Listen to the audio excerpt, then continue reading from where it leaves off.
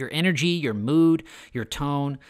It probably is the number one factor in closing the sale once you've got the basics down. That's certainly been my experience. Like once you've got some of the basics down, it's just like, do you really believe that you're going to close it? Do you really believe that you're going to help this person? Do you really care about the person? Are you really bringing everything? And are you really shutting out all the other negative things that are going on in your life and just being fully present with this person?